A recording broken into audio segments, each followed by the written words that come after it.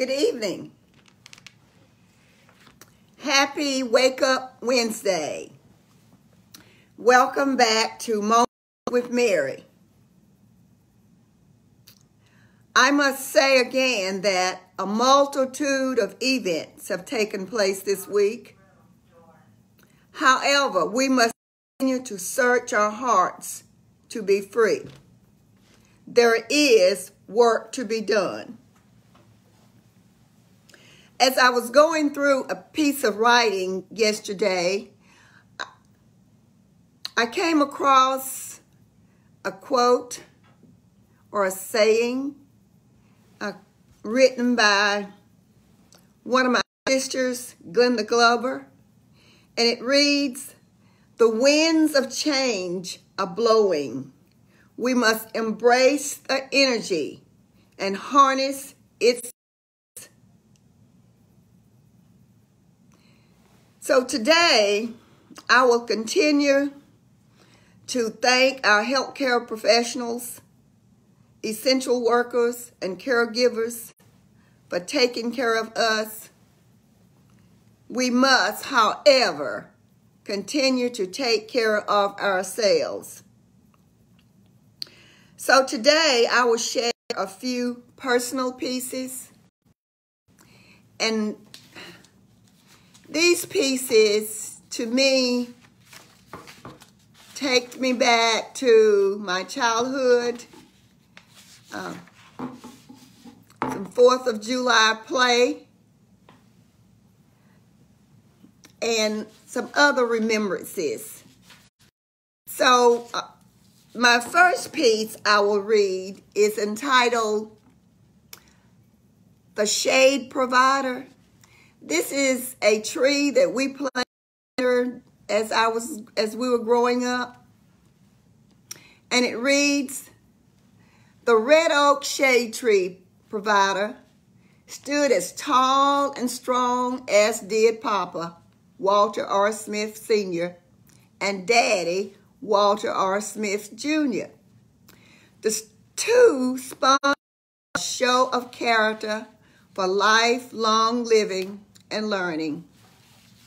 Daddy always shared that we should always be able to sponsor our own show in life with a humble spirit. Daddy displayed his belief daily as he worked the farm with Papa. He was a World War II Navy veteran.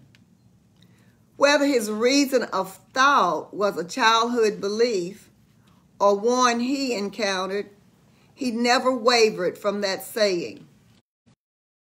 I believe there was more to the World War II experience, which left a lasting impression for life.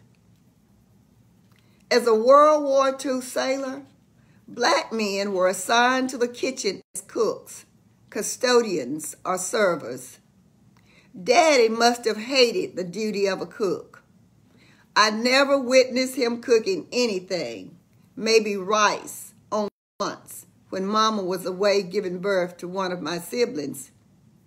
He was adamant about us being self-sufficient, and that I have tried to do. Daddy was kind. He didn't have to spank. He would give you an eye of no confidence, and you knew what to do if you were misbehaving in a distasteful manner. Papa had the same eye. Papa and Daddy were close friends. Daddy never left his side. When Mom and Daddy married, he brought her to live with his parents, Walter and Levada. To this union came 9 siblings. Lots of shade tree stories were shared by Papa and other family members. One such story shared was about Daddy, the youngest of his 9 siblings. It is said that Daddy nursed until he was 9 or 10 years old. They were attending a revival one particular Sunday. Mama Levada was entertaining company under a tree, which was a shade church. Daddy wanted to nurse. She refused. Daddy didn't agree. He kicked and cried. Dirt and dust flew all around. It is said the nursing was halted that Sunday. The act was a show of character, but what kind? And that was written by yours truly, Mary Hardy. And the second piece is childhood remembrances. Childhood remembrances are always a tug. Oldest. Someone is always asking you if you remember when something happened in school or at home.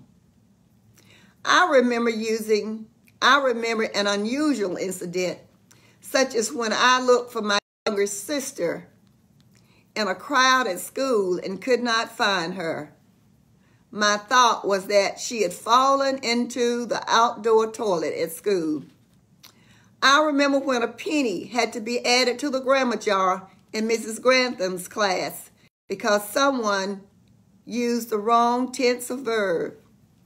It only happened to my classmates, not me. I can recall my first grade teacher thought I was supposed to be smart because she was Mama and Daddy as church affiliates. I remember making dolls with bottles and grass rope and watches with bottle caps. It is sometimes difficult to remember. We had shoes which we wore only on Sunday as Sunday shoes.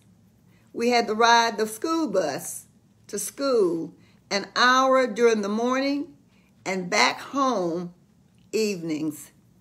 It is difficult to remember how we had time to complete chores and homework while having fun. It seemed like discomfort, but the times were enjoyable. That's Mary Hardy. And the next piece is entitled Me. Conceived between two great people, a mom and a dad, planned and in love with a mutual relationship agreed by two and chosen early by my dad. A girl whom he had eyed at 8 years old. She never left his conscious space. He knew she would be his lady forever one day. Traveled through this earthly place, never to leave her alone. Proud parents of 9 children, a strong and persistent group cherished by the two. Given lifelong lessons to endure the rocky roads of rash travelers, made life easier to maneuver and to help guide others to a brighter day ahead. Planned and in love by two great people, me. And that was written by Mary Hardy. And the last piece I'll share is entitled Uncle Hubbard and the Burlap Sack. 'Twas never a dull moment for family and friends among the rolling hills and gullies of Sullivan Hollow, where parcels of land spread out among others, purchased per acre for a mere $1. It was located in the sandy hills of south central Mississippi. During the blistering summer, it was hot, and during the winter, it was extremely nippy.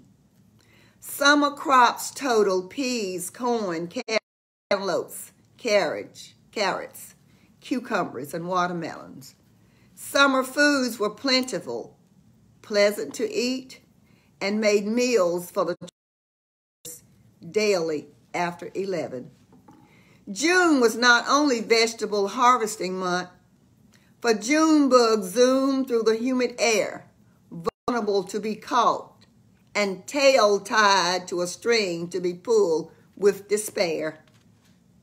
A curious uncle added mysterious excitement to our summer days. He was nosy, well-liked, and we were always anxious to see him. I was more anxious than my siblings. I was told that he considered me his favorite niece. You see, I was surprised on a hot, humid summer evening. Uncle Hubbard came to visit. As he departed the house, he placed me in a brown burlap sack instead of a watermelon. He tossed me over his shoulder, ready to be eaten by his chaps. I thought about being cut, sliced, and served on a plate. Bound for heaven. And that's Uncle Hubbard and the Burlap Sack, written by yours truly, Mary Hardy. And I've shared these pieces today leading up to 4th of July because they make me think about the 4th of July. Of course, we never celebrated that much. Things changed on the 4th for us. We continued to do the normal chores that we did daily. So today, I want to, again, thank you very much for listening and watching.